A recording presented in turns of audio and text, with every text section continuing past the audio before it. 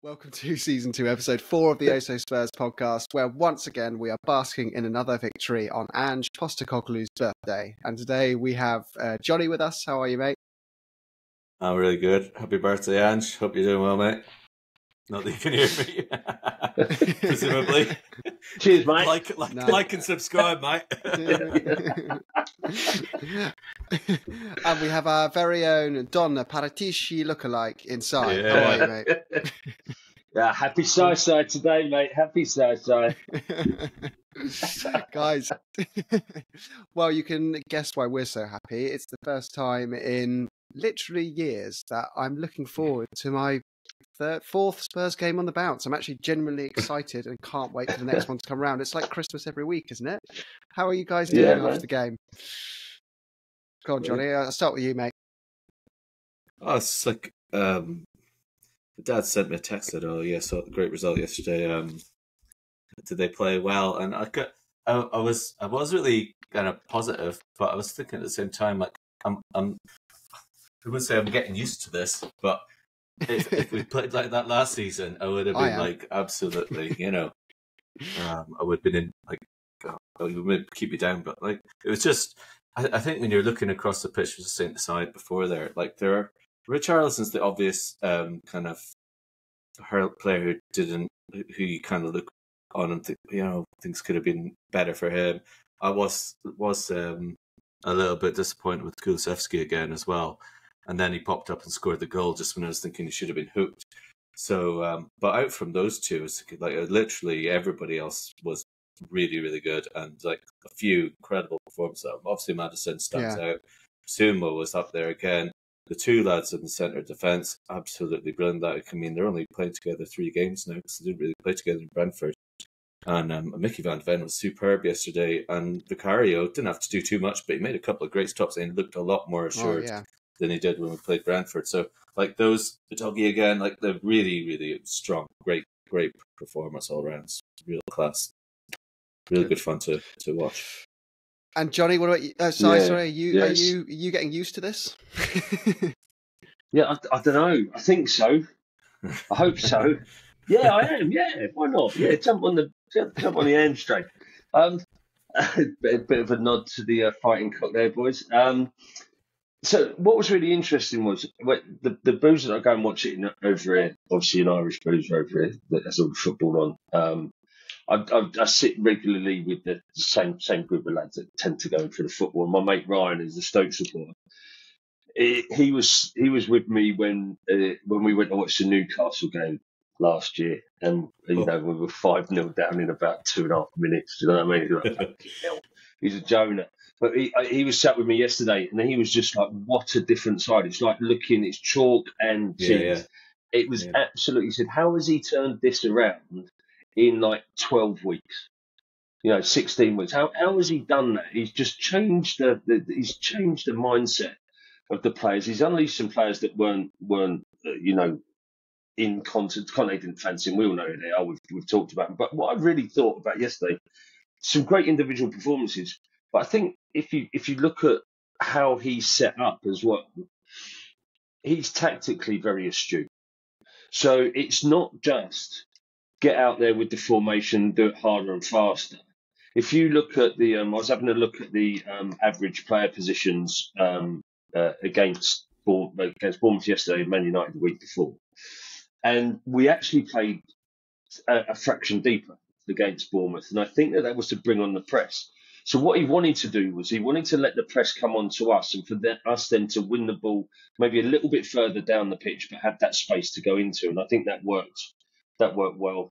And I thought his in-game management was good yesterday as well. The substitutions at 60 minutes really changed that. And then we scored 3 minutes after the subs came on. And I think when you listen to him in the press conference afterwards, and he was asked about the substitutions, he was like, actually, we were struggling a little bit. That first 15 minutes of the second half, they were coming at us and they were putting us under pressure. And if you look at the momentum, the team's momentums in the second half, Bournemouth were starting to get on top a little bit in the first 15 minutes. Brings on Højbjerg and Perisic, shores up that midfield a little bit because they were coming hard at us. And Perisic looks like a different player when he doesn't have to track back down that left-hand side all the time, doesn't he? He just looks like he is, which is a world-class left wing. And that made all the difference. And then, as you said, Johnny, Kulu sneaking up at the deep run, one winger to another winger. Lovely, lovely goal. Took it well. But yeah, I'm feeling for Richie. We've spoken about it a bit. He's got to keep plugging away. He's got to keep getting himself into positions. Another day the ball runs for him and it's a different outcome. But I just hope that this doesn't become one of those, things hanging around his neck like Crouch had at Liverpool, where he didn't score for the first 18 games or something. He needs something just to go in off of something. You know what I mean? Yeah. Johnny, I see you pondering now in deep thought. What's on your mind? Yeah, no, I really thought he was going to score. I really thought he was going to score yesterday. Like at the beginning of the game, he was getting involved in a lot of good moves, and there was, I think it was after the first goal, there was a really, there was an amazing move.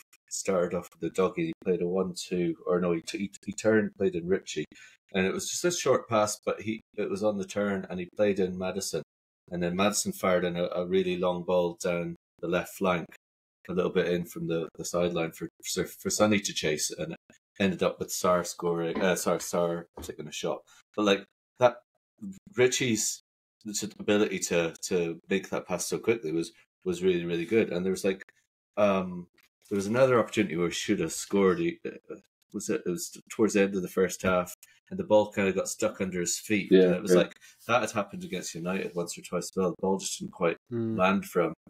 I think in that one, he nearly got a bit lucky the way the ball did kind of gave him a chance for a shot. But if he'd taken the shot first time, he did have a chance to shoot earlier. I think, a striker with confidence would have done that probably just when, the way they're instinctive, they don't really think about it. I think that's just a little sign of, how frustrated he is. And then, of course, the second half, he kind of stood on the ball and tripped, and then about a minute later he got himself booked, and it's just like his body language. I think it was do you have some Soldado PTSD going on? Anyone else on that? Yeah, he's flashbacks. But the difference with Soldado is, like, Soldado came in from La Liga with a good reputation. Like, Richarlison scored double figures for Everton 3 years, in the Premier League with a poor team. So, like, we know he can score goals. I'd still really be hopeful that he's gonna come along. And do what he needs to do. What about you, Jim? Yeah, I think that the main thing for me that's just blowing me away is I think the centre-backs transformed. We're finally, the first time we've seen Romero with a proper centre-back partner. Now that's made the world of a difference. Udogie has completely lived up to expectations. It's like that left-back situation is now also fixed suddenly. And you're going, wow, Ben Davies is the backup that we wanted him to be, and Udogie is the starter we wanted to be. But the thing for me is, how have we gone in so quick succession from having complained about our midfield endlessly, having no creativity and no one who can take the ball forward, to having a three midfielders that I wouldn't swap for anyone in the league at the moment. Like, I just think we've got this foundation to have the best midfield in the Premier League, obviously apart from Man City when De Bruyne is fit, let's be real. But like, there's not any other teams I'd swap for. I wouldn't swap for Chelsea's, despite the money they've spent on theirs. And then I don't think Højbjerg. Now I'm watching Højbjerg come on, I'm thinking, we'd be pretty stupid to sell this guy, actually, because he's just that. He's the Ben Davies in the middle. Like, he's your Mr. Reliable, dependable, hardworking squad player that comes in when you need someone to cover a position. Great with the experience he has. With really good experience, and I think that undersells international experience. Exactly. Yeah, and that's the thing with, like, what Sai was saying earlier about substitutions. Like, all of the guys that came on, Perisic and Højbjerg, obviously huge experience, different countries, international. Then I know Skip's a much younger player, but he's got a lot of Premier League experience at this stage, and for Tottenham, and then Davies, like, all of those guys that you can bring off the bench. I mean, I remember how bad our bench was for most of last season. It's just like and you're right, Jim. I mean, obviously the manager's been a completely different style of football, which means that we're not having the ball. The opposition doesn't have the ball in our defensive third very often. But when the ball is back there, and even when we're playing out from the back, like, compared to last year, it was like, Keystone Cops at the back most of the time last year. And we were like, just looking really, really confident. And when you've got set pieces to defend, they look like they know what their jobs are. I know it's not the absolute top opposition, but even the keeper, I think, is such an upgrade. I mean, no offense to Hugo, he's really a great servant, but Yeah. And I think, to your point around the question, Jim, about the centre of midfield and why it's so creative now and so dynamic now compared to what it was, I think clearly it's the coaching, right? And in Conte's system, it was such a rigid formation that they couldn't go outside of their job to be done. Yeah. Now, I thought what was quite insightful I think it was on the TNT interview that Ange did in the studio with Joe Cole and Peter Crouch. Joe Cole asked him about the usage of a doggy up that left-hand side and say, listen, do you have triggers where you say, right, when you see this, you go? He said, well, no. He said, what we say is if there's space, go into it. Oh, yeah. So if there's space going forwards, go into that space and don't worry about what's behind you, because the players that are behind you have the accountability to plug the gap that you've left. So you don't have to worry about your position. He said that's why Porro was centre forward at some point in the game. He found himself on the left-hand side of the box, proper inverted wing back. So what he's saying is that actually we don't talk about positions too much. You have attributes that make you good for certain areas of the pitch, but if there's an opportunity, take it, and your teammates will worry about how to sort out what you've left behind you. That's his style. So it's all about the rotation of certain roles into certain other roles, which is why when they come in, when the fullbacks come in, that's where you see Sarr going out and Skippy going out when they're when he's playing. So I think that's what's given it, and then what you've got is on top of that you've got Maddison. Yeah. Who can thread the ball through an eye of a needle in that midfield that is creating so much space. And Lineker said on Match of the Day too. He said Tottenham have got a better player than they can even dream of. You think you've got a good player, he's better than that. Oh, he's so good. He thinks he's going to be phenomenal. Yeah. He's keeping him fit, but Lo Celso did a job when he came on. He did. Yeah, Celso did a decent job when he came in. I'm not saying that they're the same, but you've got an option there. I just wonder if we can keep Lo Celso, Argentinian, first choice midfielder. Does he want to play number 2 to Maddison? I don't know whether I think you can still see him go before the window. Depends if he wants to fight to try and take the spot. I mean, that's the dream scenario for any team: is you have two players who hold themselves in that much of a high regard. They think they can take each other's spot. He doesn't have to play a 10 either, does he? Lo Celso can play the 8 role quite comfortably as well. He doesn't have to play that 10 role that Maddison has got. So then, if you think about that, then think about the competition for places in there. Sarr, Basuma, Bentancur when he comes back, Skippy. Yeah. It's Lo Celso and Højbjerg. You've got 6 for 3, haven't you? You've got 6 for 3 roles there. Yeah, it's. I think the thing that Maddison adds as well. So yesterday when I was watching, the way you get excited and the whole recency bias thing. Is he better than Eriksen? It was just some of his passing range was pretty much perfect. His accuracy was obviously incredible. His imagination was also right up there. And not only that, obviously Eriksen's much maligned for his corners. Maddison's set pieces are also bloody brilliant. He's like a veteran. Those missiles coming into the box. And yesterday he was playing pretty deep, actually. What you were saying at the beginning, side. He's kind of doing some of the balls he was playing in yesterday, like the ones that Kane was hitting him last year all the time as well. So there's just so much to this game, and he seems to have a nice partnership with Sonny. I think they're playing just to really the link up. There was obviously the goal, even the pass by Sarr for Maddison's goal. That was a great move, wasn't it? Altogether, there were 2 or 3 moves like that in the game. It was and Richie played a role there as well, because Richie was pulling the centre halves over to the side of the box to make to give Maddison the room to run through as well. So he does do some stuff off the ball for the team, Richie as well. So Yeah, and on the Christian Eriksen one, it's always been a bit of an unpopular view. But when the Man United fans signed him, I remember my mates taught them. They were, well, we finally got a free kick taker. We've finally got a free kick taker. And I always think his he had one season where he scored, I think it was 7 or 8 free kicks in one. And there was a spell of about 3 games in a row where he banged them in, and his reputation went through the roof. But I think his total direct free kick scored is like 12, 15, like over. And the thing is that's misleading about the stat is he has played so many games. He was such a reliable force in our team. I think it says here, something like 400 appearances he's made over his career. That is not a good return on free kicks for that number of starts. His total career goals, can anyone guess what they are? Over about 400. Over Premier League in 250 games, he's scored 50 goals. I mean, that's a goal every 6 games. It's okay. But I think Maddison could far outscore that. And his assists... He's ahead of schedule. Yeah, I think you're right, John. I don't think it would be too much of recency bias to say, actually, I think at that absolute prime, I think we might have a better all-rounder player that can contribute to better set pieces and more goals than Christian Eriksen could. Even though Eriksen was a fantastic player for us.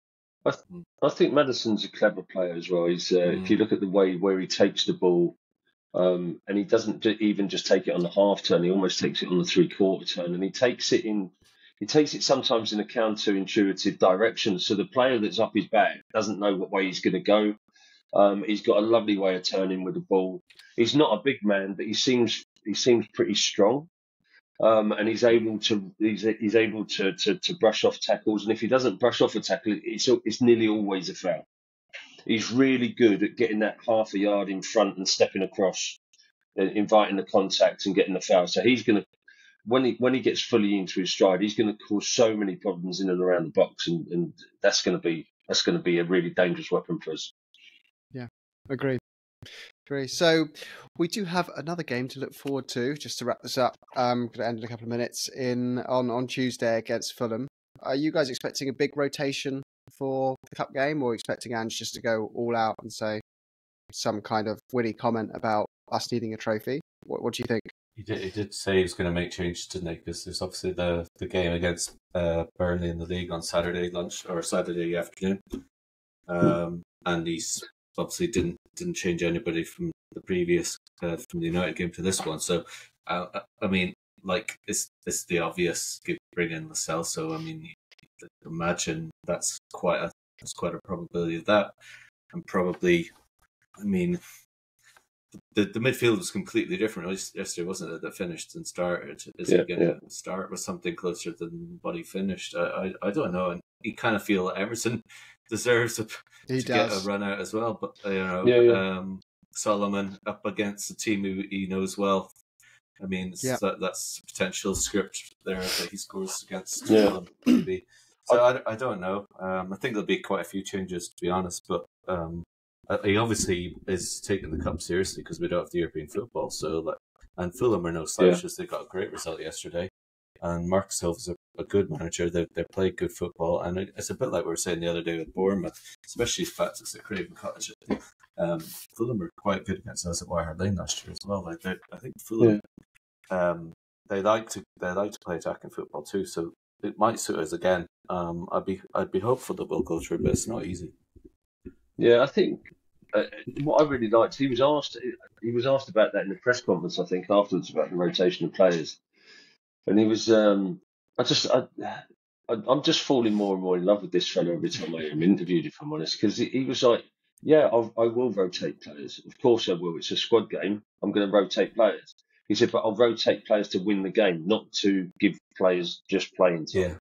Yeah. He said, I'll rotate players to win. And if that's what we need to do to win the game, then that's what we'll do. And that to me is just, mate, so refreshing. It is. So yeah, I'm going to guess. Can I ask you two one? Can I? Go on. Yeah, go on. Sorry. Let me ask you two one question. Just a little bit coming back to the Brentford game. How many times did you think about Kane during that game? I don't think I thought about him once. Bournemouth game. Yeah, the Bournemouth game. How many times did you think? I was sitting there. No. It didn't even cross my mind. No. No. No, I I didn't mean, at all. I know it's only 3 games, so we were top of the league until West Ham leapfrogged us yesterday. I took the screenshot. Yeah, yeah, exactly.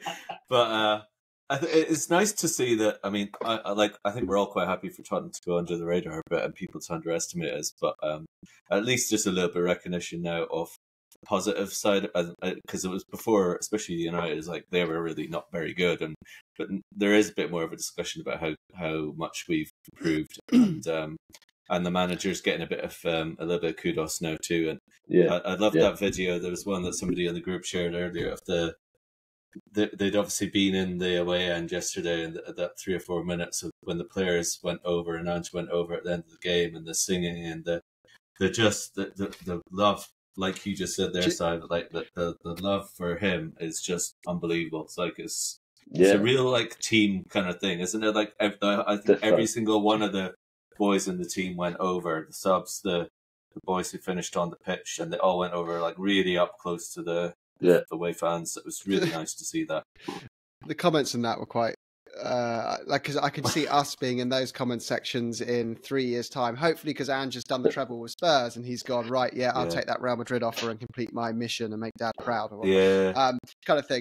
But because like they're just like, we miss you. Like we miss you so much. Imagine going from Ange Postecoglu to Brendan Rodgers. Oh my God. I think I just go. I've completed football. We did the treble with Spurs. It's never going to get better. Brendan Rodgers coming in. It's a sign. I'm done. I'm going to go support my local team. Yeah, they're already out in the League Cup, and the Celtics treble's gone. Yeah, it's and the comments though is it's just so football, isn't it? Some Celtic fans like, "God, I miss you," and then someone's like, "Ha ha, mug, Tim Pot Club." Like, what is wrong with people? Just so unnecessarily provocative. But no, it's funny. But yeah, he is special. It feels like we're on this kind of like cheat code mode where this is just going to be a beautiful ascendancy of us coming out of nowhere, ripping through, winning a trophy about Harry Kane, and just finally having this moment. And a lot of people are starting to cotton on, but they're in denial. Like some teams are still like, no, Spurs can't possibly be back. They're supposed to be rubbish now. They lost Harry. They're supposed to suck. This isn't meant to be happening. This wasn't part of the plan in the media that we had.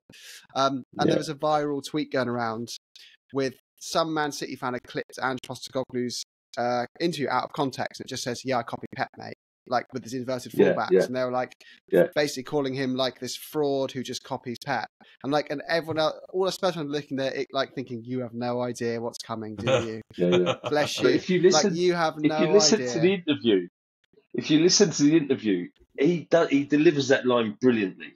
Yeah, because it was Joe Cole asked him about the fullbacks, his use of the fullbacks, and how does he plan it? Are there triggers for them to run? And he just went, "Nah, I just copied Pep, mate." Yeah. And some fans are caught onto him and believe, it's brilliant. He's kind of come out there and surprised everyone. We love you, Ange. Yeah, fantastic. But, we've got to wrap up there, lads. It was just a short one today. As to the listeners, just I'm off travelling in the States at the moment, and Stu's also in Bahrain, so he couldn't join. And Deej I believe he's fast asleep. It's early morning for him as well. Before we go, Jim, we need to get your prediction for the Fulham game because we were pretty. What did you say? 4-1 for the Bournemouth. So I said 2-0. I said 3. I said 2-1. 2-1. I said 2-1. I said 2-1. You said 2-1. I said 4-2. 2-1. So I got the right deficit. Okay, come on, Jim. What's your prediction for Fulham or for the Burnley game? Yeah. For Fulham. For Fulham, well, it's going to be a completely changed side. So it's sort of I think it's going to be a tough game, but I think we'll. I think it'll be. I'm going to get 1-0 to Spurs. Actually, 1-0. Scrappy, dirty game. 2 squads trying to figure out how to play with each other for the first time. Go on. What about you guys? Yeah. I'm going to go 2-1. Yeah, I was going to go 2-1 as well. I think similar to you, Jim, be scrappy, be tight, change side. It will look a little bit messy, but I think we'll scrape through. And we've got to. I think that's the next milestone in the evolution. A few ugly wins. Yeah, even top 6 in a cup. That would do me nicely this year. That's above expectations, even though I'm... Has anyone else got this annoying little devil on their shoulder, though, that's just going like, "Man City look a bit rubbish. They just scraped to win against Sheffield United. Who else is better than us?" And you're going, "Oh, no, Arsenal's still good. No, they look a bit shaky too, Jim. Shh, go away, go away. Yeah. Chelsea look a bit rubbish too. And you're going down the list. Brighton lost. They were supposed to be really good. So true. Fuck off. No, I don't want to think about this. And now I've started to go to bed and just dream again of like, would I run on the pitch? Don't say it out loud, mate. Don't say it. We didn't hear you just say any of that. I was like, but I'm so high up in the South Stand, I have a long way to go. I'm starting dreaming of title celebrations of 3 games, 2 wins into a season. Pathetic. Oh God. Yeah. Ange, what have you done? Oh God. Anyway, all right. Up the Spurs, and I'll see you guys later on the week. Happy birthday, Ange. Happy birthday, Ange.